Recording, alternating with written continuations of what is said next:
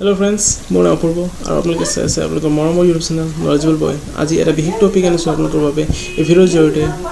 আশা কৰিছোঁ আপোনালোকে ভিডিঅ'টো চাই ভাল পাব। আৰু টপিকটো আনিছোঁ যোনটো অসম পুলিচৰ আহিবলগীয়া এক্সাম আছে। সো ইয়াৰ এডমিট কাৰ্ডৰ বিষয়ে মই আপোনালোকক জনাই দিম, আপোনালোকে এইটো চিন্তা নকৰিব। কিন্তু তাৰ নেক্সট যোনটো আছে সেইটো ফিজিকেল এক্সাম। সো তাৰ বাবে প্ৰিপাৰেশ্যন কৰি থাকক। সো ফিজিকেল এক্সামত আপোনালোকৰ যোনটো আপোনালোকৰ ৰানিং হ'ব, সো ৰানিং আপোনালোকৰ যোনটো জেল ৱাৰ্ডৰ পোষ্ট আছে তাৰ বাবে আপোনালোকৰ ল'ৰাসকলৰ বাবে কোৱা হৈছে 1.6 কিলোমিটাৰ ৰানিং হ'ব আৰু ছোৱালীসকলৰ বাবে 1.2 কিলোমিটাৰ ৰানিং হ'ব। আপোনালোকৰ সময় দিয়া হ'ব 6 মিনিট 30 ছেকেণ্ডছ বট।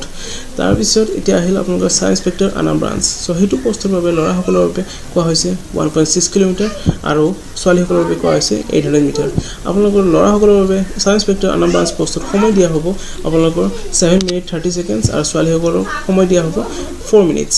আৰু যোনটো আপোনালোকৰ কনষ্টেবল আৰ্ম ব্ৰাঞ্চ লগতে আনাম ব্ৰাঞ্চ পোষ্ট আছে, সো সেইটোত আপোনালোকৰ ল'ৰাসকলৰ বাবে এইটো হ'ব আপোনালোকৰ 3.2 কিলোমিটাৰ ৰেচ আৰু ছোৱালীসকলৰ বাবে হ'ব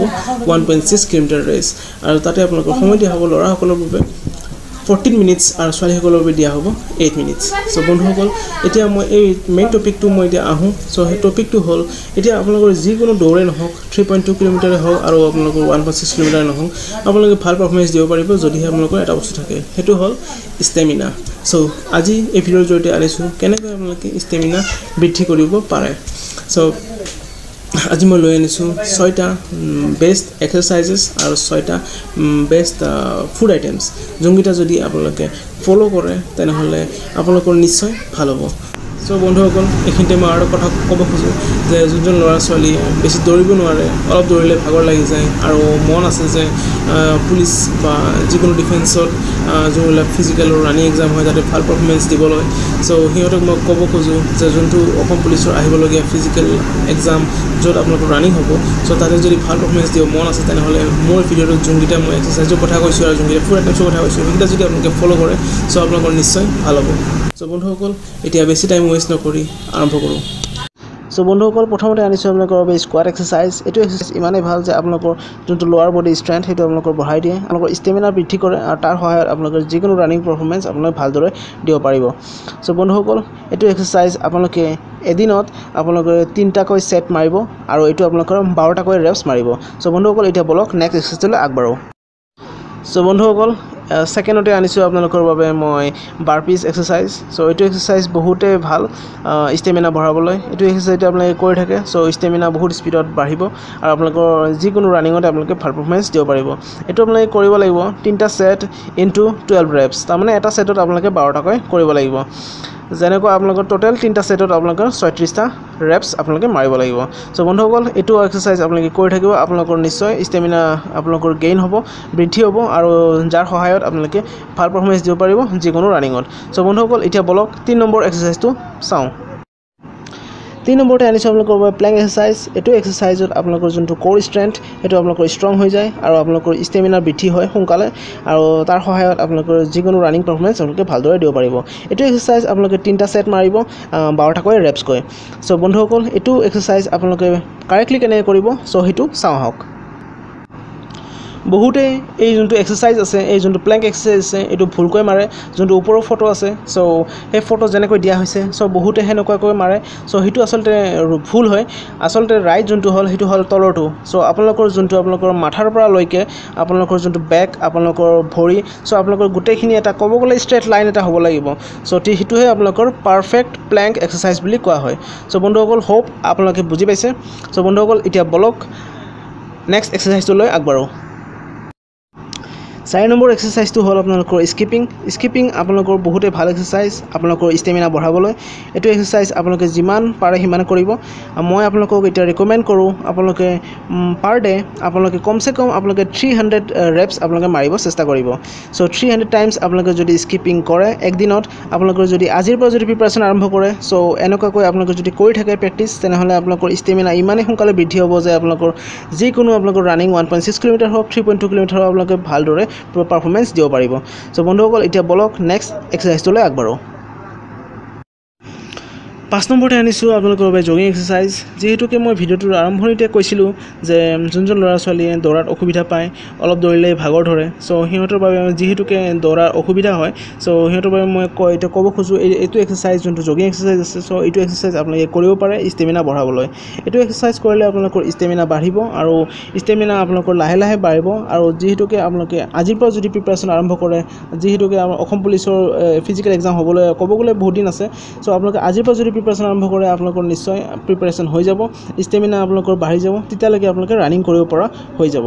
চ' বন্ধুসকল এতিয়া মই কথা কওঁ যে আপোনালোকে পাৰ ডে আপোনালোকে 1 ঘণ্টা সময় দিব এই এক্সাৰচাইজটোলৈ আপোনালোকৰ ষ্টেমিনা বাঢ়িব আৰু আপোনালোকে সকলো ভাল পাৰফৰ্মেঞ্চ দিব পাৰিব যিকোনো ৰানিঙত 1.6 কিলোমিটাৰ হওক 3.2 কিলোমিটাৰ হওক চ' বন্ধুসকল এইটো এক্সাৰচাইজ আপোনালোকে কৰি থাকিব আপোনালোকৰ নিশ্চয় ভাল হ'ব চ' বলক এতিয়া নেক্সট এক্সাৰচাইজটোলৈ আগবাঢ়ো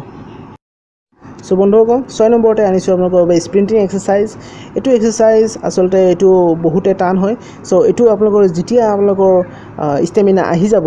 অলপ ষ্টেমিনা আহি যাব যে যেতিয়া আপোনালোকে গম পাব যে আপোনালোকৰ দৌৰাত আপোনালোকৰ ভাগৰ লগা নাই আপোনালোকে দৌৰিব পৰা হৈ গৈছে চ' তেতিয়া আপোনালোকে এইটো এক্সাৰচাইজ কৰা আৰম্ভ কৰিব পাৰে চ' এইটো যদি এক্সাৰচাইজ আপোনালোকে যদি কৰে তেনেহ'লে আপোনালোকৰ ষ্টেমিনা ইমানেই বৃদ্ধি হ'ব যে আপোনালোকৰ যিকোনো অসম পুলিচ বা ডিফেন্স ছেক্টৰত আপোনালোকৰ যোনটো ফিজিকেল এক্সামৰ যোনটো ৰানিং হয় সেইটো আপোনালোকৰ বহুতে হাৰ্ড হয় চ' তাতে আপোনালোকে কম্পিট কৰিব হ'লে তাতে আপোনালোকে পাছ কৰিব হ'লে আপোনালোকৰ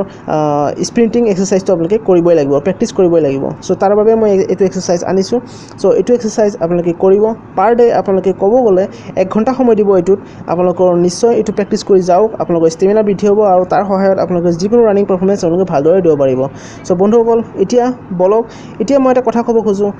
এতিয়া কষ্টটো বহুত হৈ গ'ল এতিয়া তাৰ লগত আমি খানাও খাব লাগিব চ' খানা খালেহে আমাৰ বডিটো সেই হিচাপত আমাৰ ডায়েট পাব নিউট্ৰিশ্যন পাব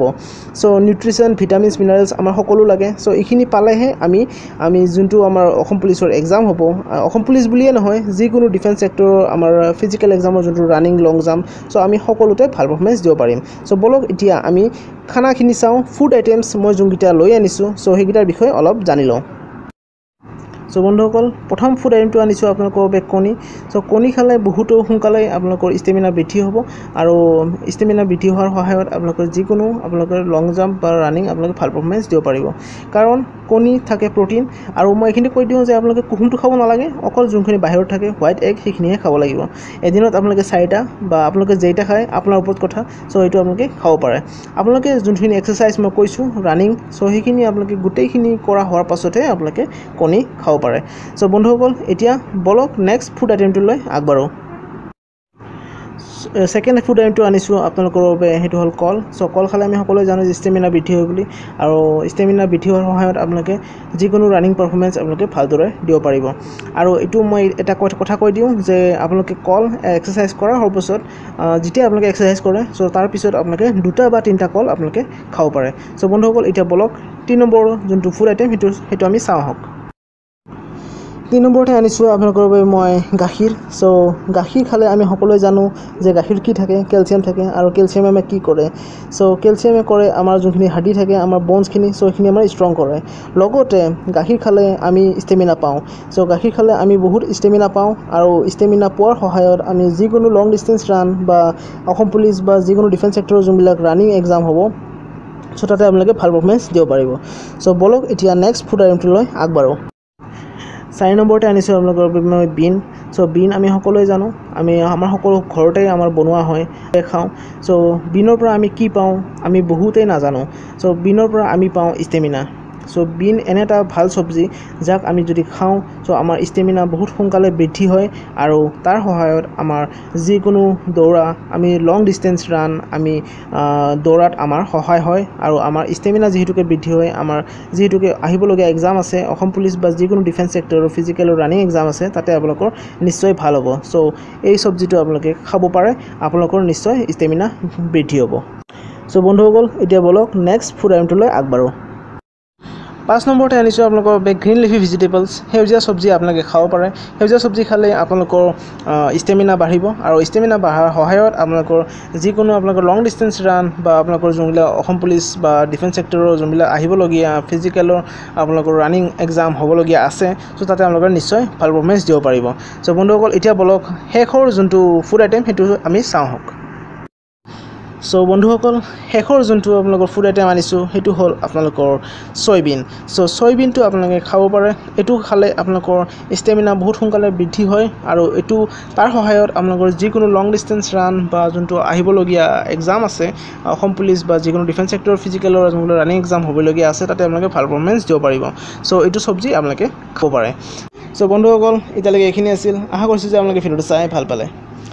যদি কিবা সুধিব লগা থাকে তেনেহলে প্লিজ কমেন্টৰ জৰিয়তে মোক জনাব সো বন্ধুসকল এতিয়ালৈকে মই আহিছো ধন্যবাদ যদি আপোনালোকে মোৰ ভিডিও চাই ভাল পালে তেনেহলে প্লিজ লাইক কৰি দিব শেয়াৰ কৰি দিব নিজৰ বন্ধুসকললৈ আৰু আগলৈকে যদি এনেকুৱা ধৰণৰ job related knowledge related video যদি চাই থাকিব বিচাৰে মোৰ চেনেলত তেনেহলে প্লিজ মোৰ চেনেল সাবস্ক্ৰাইব কৰি দিব লগতে যোনটো নটিফিকেশন বেল আহে সো হেতু আপোনালোকে ক্লিক কৰিব নাপাহৰিব সো বন্ধুসকল মই এতিয়ালৈকে আহিছো জয় হিন্দ